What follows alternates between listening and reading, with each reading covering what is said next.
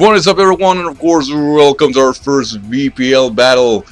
And we are going up against the Dallas Staravia, or Poker Trip. If you've seen the, of course, power ranking, you know that Trip is, well, to be completely honest, one of the tough guys. And for obvious reasons, I am facing a team here which I really can't waver myself around to all too well. And I think going in here with that kind of mindset, it's going to be helpful for me, because just as the team is looking like, his OU mons basically beats my OU mons, which means that you're not going to see any of my OU mons in this game. And it is because neither Mega DNC Tornadoes or Larios does kind of pack enough punch to deal with my opponent, seeing that he has Snorlax. Outside of that, he has QRMB, of course, Zapdos, Mega Sister, which is definitely an issue for me, Reuniclus, Nidoqueen, Hitmontop, Dugtrio, Granbull, Landon, Tenniel, and Pyro. So, knowing that when I went in here and tried to design a team, knowing that, like I said here, that I don't have too much waiver room here, I am in a somewhat situation where I have to be, I can't be as offensive.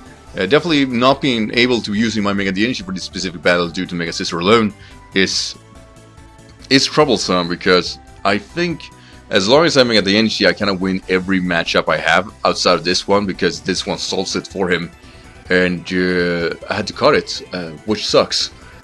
What I was trying to say, obviously, I'm getting around it. My team is here to decide more to Trick Trip, Trick Trip. But also, since I know that Trip probably go aggressive against me, because that is the only way he could possibly beat the team. Being fully aware of that any stally situation he'll use against me is going to be the end of him, being that I have Scolipede after all. So no defensive responses is what I am to be expecting here. But having that said, I guess you'd say the team I'm kind of expecting here is definitely QRMB, Zapdos, Mega Sister, because, damn, they just sold it. And then we have basically Reuniclus, Snorlax, they're also going to be a part of the team. And outside of that, I think it's either Nidoqueen or Dugtrio. I don't think the other one solves anything for him. I don't think there's a specific reason to use it. Nidoqueen or Dugtrio, any of them would be his possible stealth rocker of the match, which he kind of needs, even though I'm bringing a team that's probably isn't too weak to it. Actually planned and not too weak to it. So, that's always a point of me. But yeah.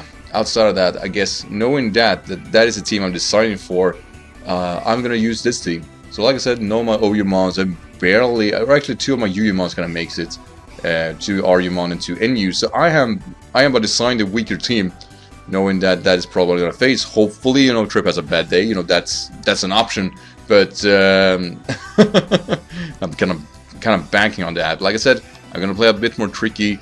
So first one here is Jellicent with enough speed to actually outspeed Mega Scizor after, or if it is a defensive variant, which I think he only needs here. I don't think he needs to creep me in any fashion. Yeah, it definitely doesn't solve anything by creeping, so Jellicent slightly faster just to Will-O-Wisp it, saving it away Wakai Berry, and enough defense to actually take on a Fusion Bolt from QRMB. Being that I think if he sees Paloswan on my team, I definitely think he's gonna go thinking that I'm gonna go for Stealth Rocks. So my only kind of option here is to kind of lure him to go for Fusion Bolt and Will-O-Wisp him. That's the only idea here with Jellicent. And hopefully Jellicent can actually Will-O-Wisp Sister too. That's the only purpose. Hopefully, his Snorlax is Assault Vest, and if so, that's going to be even better. But outside of that, Jellicent is not the best here. I was considering Trevenant, but it is the speed that kind of makes it, or not speed, I mean the recovery. Because that means at least he can Will-O-Wisp 2, while Trevenant probably can only take on one of them, and doesn't necessarily do that well. The next one is Hydreigon, and it has enough speed to outspeed a modest QRMB. I don't think that Trip is going to try to challenge me in a duel of speed creeping at timid Hydreigon, or banking that I'm modest. I'm fully aware that he won't. So we have Draco Meteor together with Expert Belt, Dark Pulse Flamethrower, because obviously we need that, and then Superpower.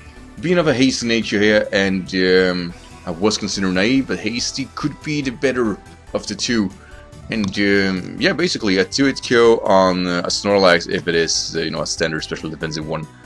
Next one is Paloswine, and here we have a lot of special defense investment to be able to take on, well, pretty much anything, but outside of that, pretty much being 5-hit KO by Zapdos with Heat Wave. You know, that's the point here, but outside of that, it is a very, very aggressive variant with Ice Shot, Icicle Crash, Earthquake, and what do you call it? Stealth Rocks. I need rocks, obviously. And nothing special to it. Piloswine is a mon that I was considering to avoid for Cobalion instead, but Piloswine solves the issue that is Zapdos, and I kind of want something for specifically that, even though I kind of realize that at the same time the issue with Piloswine is that Scizor can come in freely on it, and can do anything it likes basically. So I was considering Roar at some point, but yeah, trying to avoid that. Then we have, of course, Drapion. Drapion here, max speed and max attack, jolly nature. If his Kyurem by any chance of the imagination is a timid set and knock out my Hydreigon, unfortunate means basically, then Drapion should be able to knock it off, since actually she has speeds here, and it has Sugar Berry basically to take the power that could be retaliated. Drapion is not important for the game, but it has a few options here because we have knockoff, Poison Jab, and Fire Fang. Fire Fang is a 2-hit KO, and we have Sword Stance too, in case we're in a situation where we're going up against Reuniclus.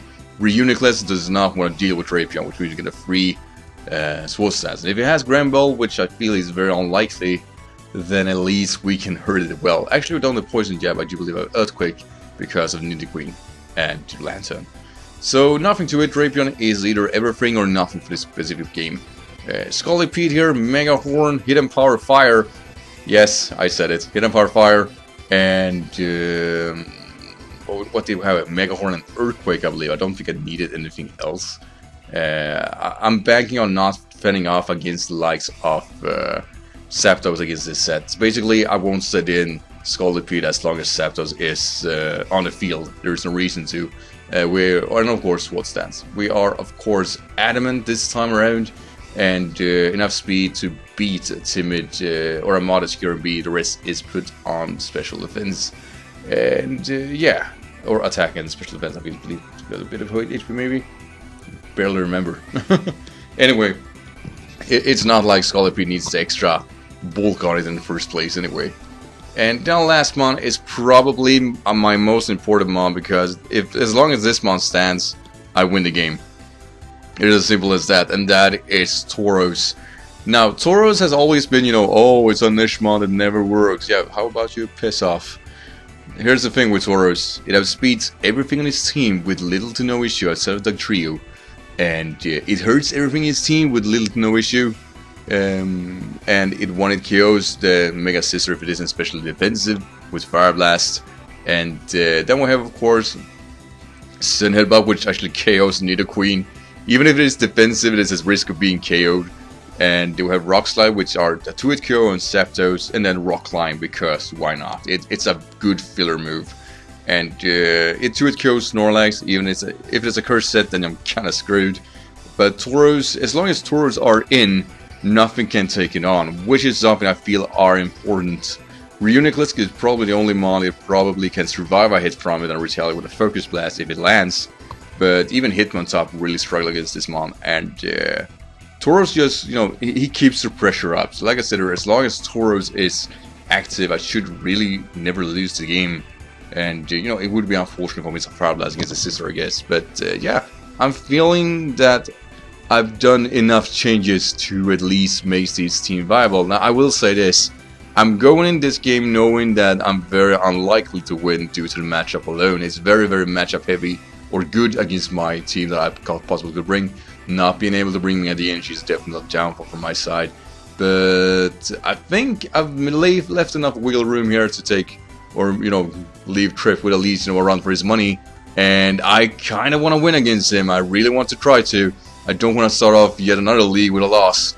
So I'm feeling confident. I think I can screw Trip over, and hopefully, you know, get a victory from that.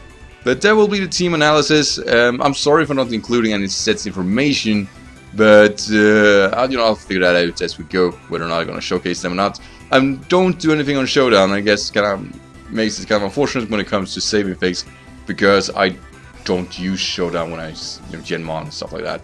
Anyway, Of course, guys, thank you so much for watching. As always, make sure to, of course, well, root for your favorite team, which is not the Dallas Staravias. Probably me, just saying. And thank you for all the support, and wish me luck, and I'll see you tomorrow with a battle.